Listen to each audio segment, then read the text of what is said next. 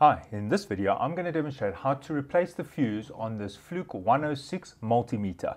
I now take a flat screwdriver and on the back you can see there is two little signs. The one says unlock, it's like a padlock which is open, and then one over here which says locked. So there's the arrow. So what I'm going to do is I'm going to rotate this, it doesn't matter whether it's anti-clockwise or clockwise, until the unlock symbol is in alignment with the arrow. Now I can just peel this open. There the cap opens.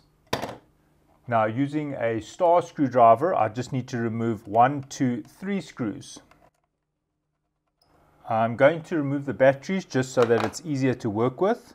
Now what I do is I take a screwdriver and I just press it in here to separate the side. There you can see it has lifted a bit, and I'm just going to press here, and it was also lifted a bit, and I'm just going to depress here, and there we can see the sides are separating.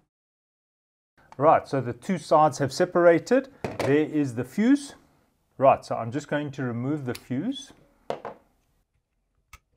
Right, the size of the fuse for this multimeter is an 11 amp 1000 volt with an interrupting capacity of 20,000 amps. This is the fuse that was inside the unit. It is a Bussmann fuse. I could not get this fuse, but I have a similar one. This is also a 1000 watt 11 amp fuse, also with 20 kiloamp interrupting capacity for both DC and AC. I'm now going to insert the fuse. Right, I line the two sides together using a balance pressure. I squeeze these two sides. I now return the 3 screws.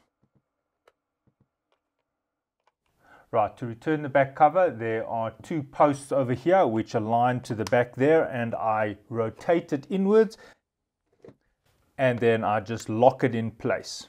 My meter will now be able to measure amps again. Thanks for watching and cheers.